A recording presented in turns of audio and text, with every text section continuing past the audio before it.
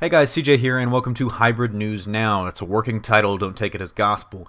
Basically, what this is our idea to streamline news, so to speak. Instead of having to, go through the process of recording and uploading individual pieces of news, I thought that it would be best to just make one daily news video with all of the top stories of the day. Of course, this will come out in the evenings to allow time for news to sort of matriculate and accumulate.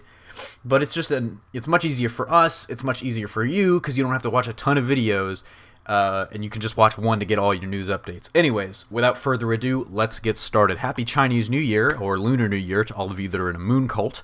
Of course, it's a huge day for Chinese. It's the beginning of the Year of the Horse. I don't actually know how to pronounce it in Chinese. I would, but I would just trip over myself trying. But yes, Happy Chinese New Year. Also, CBVS Season 4 released a week early. Of course, I promised that guy in the channel comments that it would come out February 7th. That did not happen. Of course, I actually woke up this morning, because we recorded it yesterday. We were recording it a bit early. Woke up this morning, Josh had texted me that he had dropped it and pulled a Beyonce, and he was not going to take it down. So I was like, well, okay then. Anyways, Josh likes to do things his own way, I guess. I actually have watched it. I've replied to the comments a little bit. We're getting started. Please go vote on that. I'll include a link to that in the description below. But without further ado, let's get to the external world news.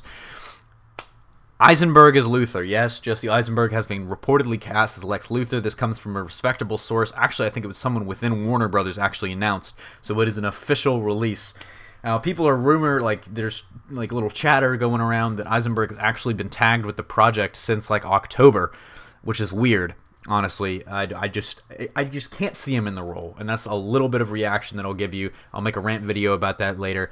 But the bigger news, to me, the thing I'm much more happy about is Jeremy Irons has been cast to play Alfred Pennyworth. I think he's perfect for the role, such a great actor, and it really shows you that Warner Brothers is going after all the star power they can muster. They're like the Miami Heat of movies now, if any of you are sports fans and get that reference. But anyways, Jeremy Irons, I feel like, will be a great Alfred. He's, he can play the butler, but I think this also means that they're going to be going with the badass Alfred as opposed to just, the lifelong servant Alfred. In other large news, Channing Tatum is reportedly in talks to play Gambit. Now, everybody, please get a hold of your shit. Calm down. It's not actually confirmed yet. All that happened is in October, I think it was October, when he was promoting White House Down, he said that he would love to play Gambit, and Gambit is his favorite X-Men, and he's from New Orleans. He can do the Cajun accent, and basically that's what he said a couple months ago. But now, when it's actually in Empire Magazine's introspective on Days of Future Past, they interviewed a producer, Lauren Donner. She expressed interest in producing a solo Gambit movie starring Channing Tatum, and she said, Channing's a sweetheart, blah blah blah blah blah. He's on board, and I have to get the studio on board. So she's talked to Channing, obviously, but she hasn't talked to the studio yet, so it still might not happen. Of course, it's going to be hard to resist a big name in a big movie like that, so I think we'll more than likely see it, but everybody chill out. It's not official yet. The movie isn't even in pre-production. It's just in talks.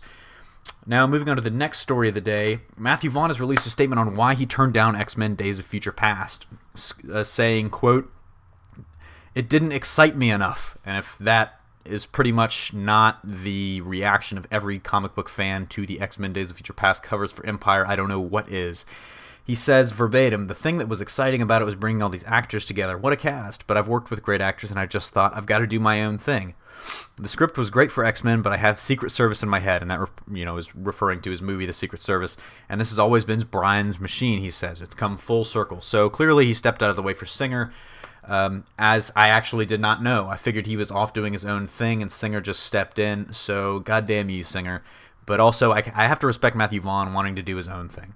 Anyways, wrapping it up, the next news, potentially big.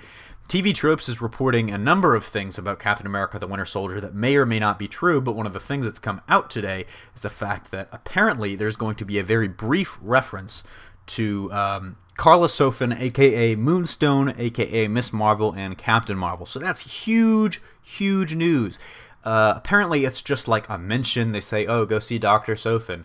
But according to TV Tropes, I'll post the link down, in the description below. There are tons of references to the greater Marvel universe in here, much more than we've ever seen in any other movie, mostly pertaining to S.H.I.E.L.D., but there's just a ton of them. So anyways, that wraps it up for our news breakdown here at Hybrid Network. Tell us what you thought. Do you like this new format, or would you rather see individual videos?